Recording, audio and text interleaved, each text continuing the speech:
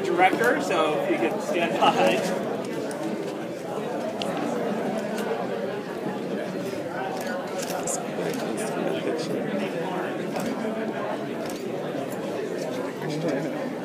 Come on, camera. Get it together. All right. There. Are you having fun, Jay? What do you think? This looks horrible. This is wonderful. Thank you all for coming. I'd like to introduce you to the writer-director of Dungeons & Dragons season, Hello. and we'll open up to questions. And we'll start with you. Go ahead. Hi, my name is Anna Monty. I write for Baruchel.com. I actually have two questions.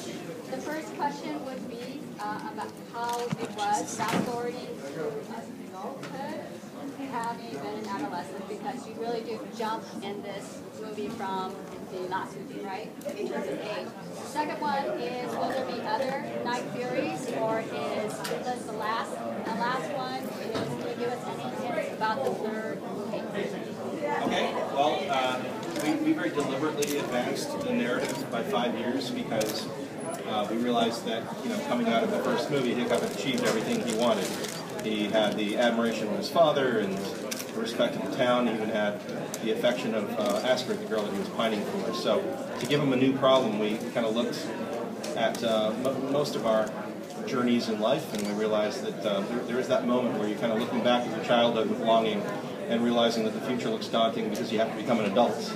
And in Hiccup's case, he's being groomed to become chief, and that just seems like a very dull and bad fit for him as a future.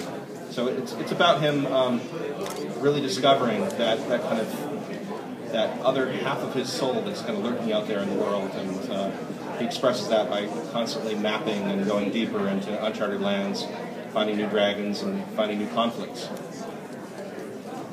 Second part of the question, yes, Hiccup is, Toothless is a very unique dragon, and I think that Hiccup is as curious as to whether or not they will find another Night Fury out there in their travels, but that has yet to be seen whether or not it will pay off. Our next question, middle of the room there. Go ahead. Can you talk about the inventions involvement at home and in relation to Toothless and Hiccup? Yeah. Oh well. That was. We had hoped that was going to be a fun reveal for the movie, but now that it's out there, I think part of Hiccup realizing that there's a part of him that's missing is kind of drawn out from the first movie. This idea of what happened to his mother, and where was she? And so we thought, well, wouldn't it be interesting if she's been missing for 20 years, and in those 20 years, like Diane Fossey, she's been living among dragons and learning their ways and discovering their secrets and becoming their fierce protector. And if Hiccup were to run into that person, well, of course, then there's this other side of him that's just living this intense, interesting, dragon-centric life. No wonder, he's this dragon whisperer and such a square peg. So it's really about kind of expanding his own self-discovery. Next question right here. Great. So, since this is a franchise that's also had a great life on television as well, what are the different kinds of stories that you think fit better for the film universe versus for the television landscape? Well, Dean had pointed out earlier that one of the cool things about the TV show is that we get to sort of go a bit more everyday life type of thing. We don't have enough screen time just in the movies.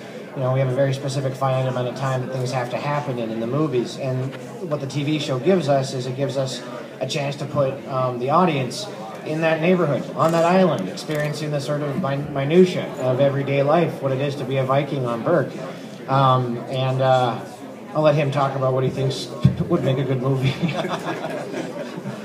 Well, I think, the idea of doing a sequel needed to be necessary to me, and I think that there were enough unanswered questions in the first movie that it did feel there was more story to be told.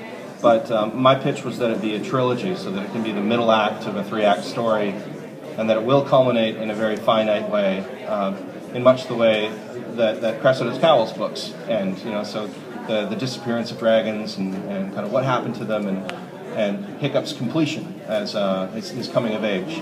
So there's a lot of interesting stuff there, lots to explore, and I think that the stories kind of write themselves. The moment that you leave the island of Berk and venture off into this rich world that Cressida Cowell created, where there are different types of dragons with different abilities all over the place, it's just a fun world to live in and very easy to write, actually.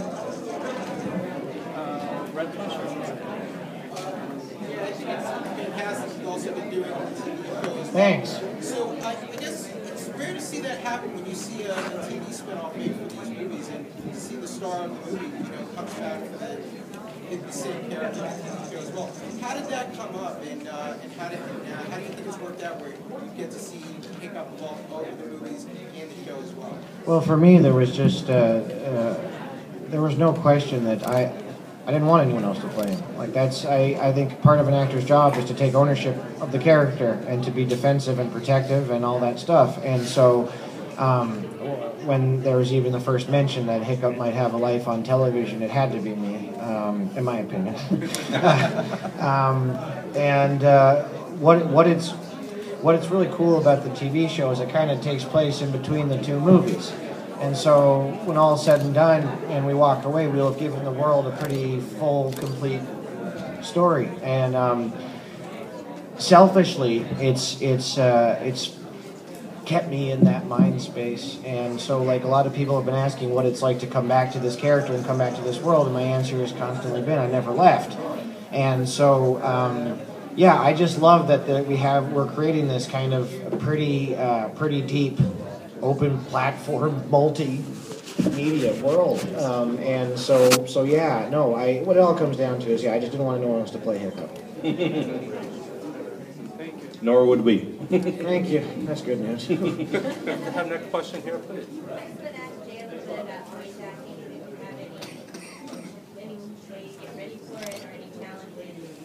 How do I get ready for it? My getting ready involves waking up, taking a shower, and going in there. Sometimes I don't even shower because I don't have to. I don't have to put makeup on or costume or anything. Sometimes I give myself a cool mission. I try to not shower for 2 weeks if I know I'm going to have to be in a room with him for a few hours. But no, I adore it. It was kind of, when I started acting when I was 12, which is strangely 20 years ago, one of the first gigs I had was in dubbing, and dubbing shows from France into English in Montreal. And if you can do dubbing, you can do any of it. Dubbing is about as thankless and labor-intensive as voice acting gets. And so this is just a dream. And I love it because I have a pretty, overactive imagination. I'm a chronic daydreamer, and being in that booth, that's what's required, because there's no actual dragons in front of me, nor anywhere in the world, I suspect. And so yeah, no, it just kind of caters to what I love to do. And also at this point, I don't know how many years I've been working with him. It was seven, yeah. We just kind of have a shorthand, and I much prefer to take notes from him than most people.